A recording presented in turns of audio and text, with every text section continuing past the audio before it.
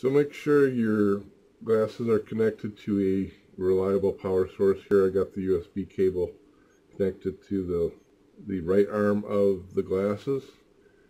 And take your LiveMod and plug it in on the left arm of the glasses.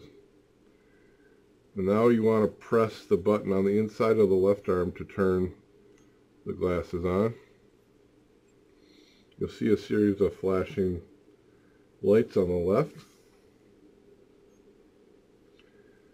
And what this will do is we'll attempt to create an access point with the LiveMod.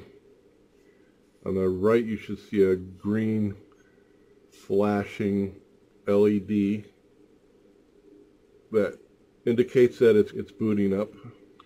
When that green LED is solid, it means it's waiting for a connection. So you got a blue light. Now it's waiting for a Wi-Fi connection.